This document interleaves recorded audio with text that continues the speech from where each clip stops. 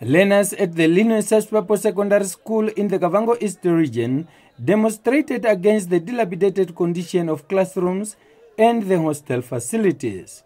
The learners say their patience has run out since the request for the renovation was already put forward to the Education Authority since 2005.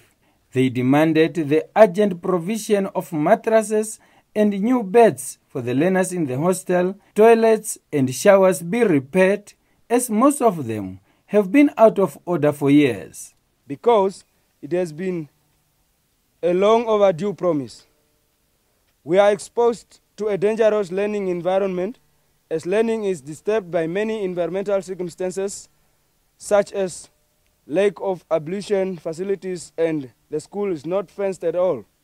Again, we say our health and learning is surely compromised.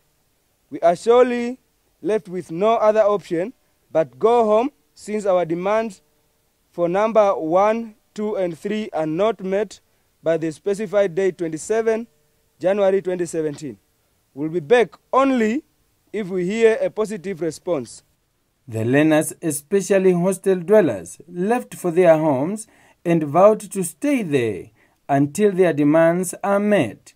The day scholars also in solidarity with the hostel dwellers. The petition was handed over to the school board chairperson Raphael Shonga, who concurred with learners and promised to forward it to the relevant authority for further considerations.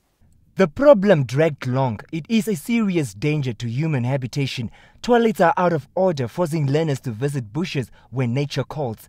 Together with my team, I take the petition to the director and tell him that learners left and they will maybe come back next year. The Linus Shashipapo Secondary School was founded in 1974. Alphonse Maketo, NBC News, Rundu.